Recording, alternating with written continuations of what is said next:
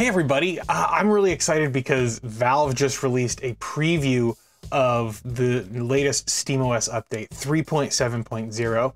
This is super exciting because this changes the game in a lot of ways for SteamOS. It has what many people thought was actually an impossible update for Valve to release, and we'll get to that in a minute.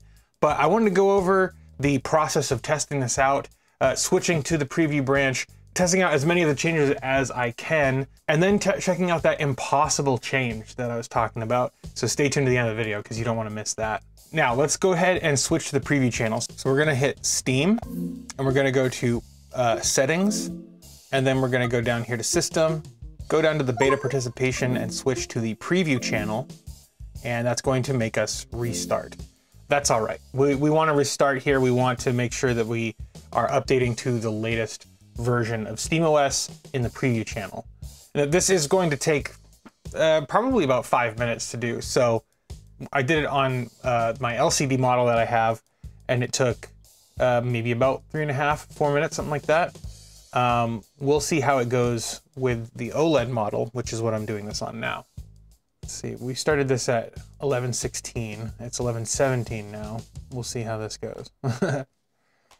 So I got a new capture card for doing all this. It's the EVGA XR1, and I was using this guy. This is the AverMedia Live Gamer Portable 2. I'd have video going in through HDMI here over USB into OBS. And there seems to be a much more significant delay using this new capture card than using this. But the video quality seems better and the colors seem more accurate, and this was also far more unreliable on Linux specifically. Like I'd have to like restart OBS multiple times before this signal would actually appear and be usable. EVGA XR1 has much greater reliability as far as I can tell so far. It's been 4 minutes now. So now if we go, why is it saying beta? I wanted the preview channel. We can see we're on the wrong version, 3.6.22. We want 3.7.0. So we're gonna go ahead and switch to preview. I don't know if I switched to beta on accident. Go down to the beta participation and switch to the preview channel. So I know that I clicked the preview channel on my LCD model, and I went and checked, and it also moved it to the beta channel instead. So it's a little bit obnoxious. Hopefully it will install the 3.7.0 version now. I'm doing them both simultaneously. Oh. That didn't take very long at all. Let's go down here, settings, system, preview. There we go. Scroll down. We're still on version 3.6.22. There we go. All right, so we have to be in the OS update channel, and then you have to just click it again, and it will check for an update, and then you hit apply. That was a little bit more annoying than it should have been, honestly. I'm gonna do that on my OLED as well. On my LCD, I should say. So they've upgraded to a newer Arch Linux base, which is good. They've updated the Linux kernel to version 6.11. They've updated the Mesa graphics driver base, which should result in some rather interesting performance gains. And they've updated the desktop to now ship with Plasma 6.2.5. which is a very large leap. As far as I know, they're on Plasma 5. So this is going to be an insane jump in terms of usability and user interface changes and stuff. It's going to be nice. Let's go to desktop mode and just check out how things are going over there, because I really want to see Plasma 6.2 on the Steam Deck. Yeah, look at that. So KDE, the newest versions of KDE have the bottom, the taskbar here kind of hovering off of the edges of the screen. I don't know how I feel about that. And then if we go in here and we say uname-a, look at that, we got Linux 6.11.11. This kernel is tuned for the Steam Deck hardware. That's pretty freaking nifty, if you ask me. And you can see now that we have a full screen window open, the task bar here goes to be just a bar across the bottom rather than like a floating dock. See the difference there? So that's a pretty neat feature. This is KDE 6.2.5. The next thing I want to talk about in desktop mode is Filelight. This is a disk usage analyzer, and we can check our home folder and it will tell us how much of our disk usage is actually full, and it will give us a breakdown of each directory and how large they are and how much space they're taking up. My goodness. So I'm using 880 gigabytes of a terabyte, which is pretty awesome. Let's see, we have .var. So Bottles is taking up some space, and we have Steam Deck Games. And I got Rocket League installed through Epic Game Store, which is taking up 27 gigabytes. Here we have Heroic, which I have Star Wars The Force Unleashed installed, and that's taking up 28 gigabytes. But then the rest of it is going to be Steam. We can click on this and we'll drill down into that directory, and we can see we have Doom Eternal, we have Cyberpunk 2077, we have Halo the Master Chief Collection, Marvel's Spider-Man Remastered, God of War, The Outer Worlds, Spacer's Choice, Lego Star Wars, Dead Space, CNC Remastered, and then the rest of them. This gives you a really handy breakdown from desktop mode of all of the directories that are taking up the most space on your machine.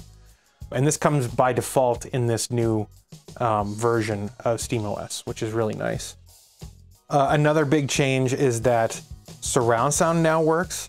So if you plug this into a surround sound enabled receiver, then you will get surround sound, which is really nice. According to the changelog here, enabling the setting is currently only available via desktop mode. But given the trajectory SteamOS is on, I suspect there will be options for that in game mode quickly hereafter. Just a quick FYI, I tried this on my home theater setup and it did not seem to work. So that's pretty much everything for desktop mode. Let's go back into game mode. So let's go down here.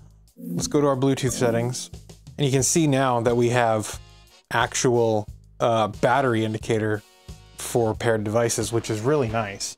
And if we connect this controller here, my DualSense, hypothetically, this should work. You can see that we have this little toggle option, right? This is nothing new for the OLED model. I have my controller is connected. You can see I'm pushing the button here and it's bringing that up. I can go back. And if I shut this off, it'll shut off the controller. And then I can do this and it will turn it back on. Took a second, but it did. And if we go back into the settings, maybe it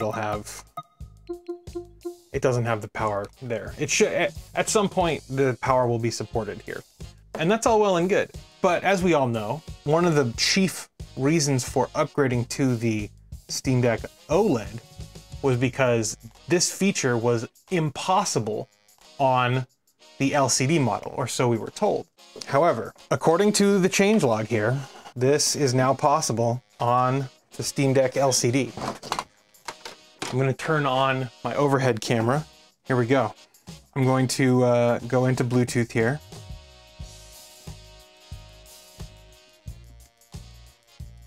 And I'm going to forget this one. I'm going to turn this device on into pairing mode, and it should appear here. Wireless controller. Go ahead and hit that. All right, now we're connected. Let's tap on this bad boy. Allow this device to wake Steam Deck.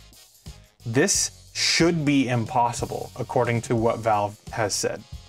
But if we shut it off, and then we do this, Oh my God, that is so cool. And that's really like, if you had asked me like a couple weeks ago, even if that was going to be possible, I would have said absolutely not. No, no way. Valve said that it wasn't possible on the LCD model, and yet here we are. Like, let's try it again.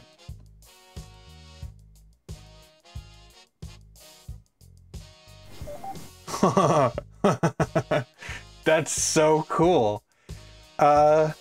Which that opens up a bunch of really neat options, because if you have an LCD and an OLED, you could now use the LCD model as like a dedicated docked system. Now I'm wondering what other doors this will open, because being able to do this with standard hardware, maybe this will mean that other built-in Bluetooth modules might get this support at some point. Who knows? I'm not going to say that yes or no to that. This might only be possible because Valve has full control over the drivers and the firmware of the devices in this, right? But yeah, it's pretty impressive to see nonetheless. And I'm looking forward to what else Valve can do for this hardware. I mean, the fact that they are still investing time in developing updates for their original hardware 3 years on, you know, that's more than a lot of Android devices get these days. Which that's a pretty low bar to clear, honestly, but you know, it's still pretty nice to see. This is Emily's Steam Deck. She plays Fields of Mystery a lot. I'm really happy with this update for SteamOS. I'd love to hear your thoughts in the comments. What other things would you like to see changed or added or fixed to the Steam Deck? The sky's the limit, right? Well, I think that's everything I wanted to touch on today. Thank you very much for watching. If you enjoy these videos, if you believe in the work that I'm doing here, you can use the links below to become a monthly supporter over on Patreon, just like these guys have. These guys make what I do here a reality. If it wasn't for them, I wouldn't be able to do this. And I really do appreciate everybody who has pledged their support. That's going to do it for now, though. Thank you so much for watching, and I'll see you guys in the next one.